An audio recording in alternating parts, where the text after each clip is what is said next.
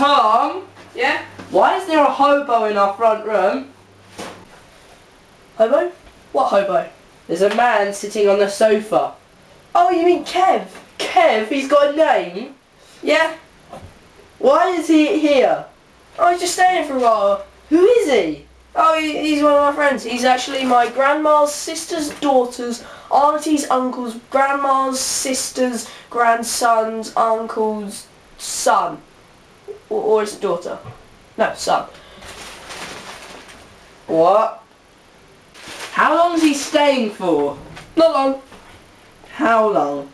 Just until his house is rebuilt. House is rebuilt? How long's that gonna take? A year or two. Year? Is he paying? No, why would I need to pay anything? He's my friend. He's using our water, electricity, food? Does he have a job? No. Then how can he stay here? He has to do something. Why? He's just staying here until he gets back on his feet.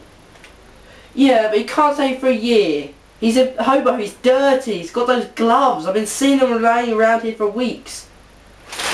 They're your gloves. My gloves?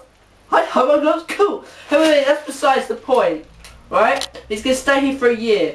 You can look after him. I'm not paying extra. It's not going to be for very long. It won't be a year. Just until he gets back on his feet. Now fine then. Discussion is over.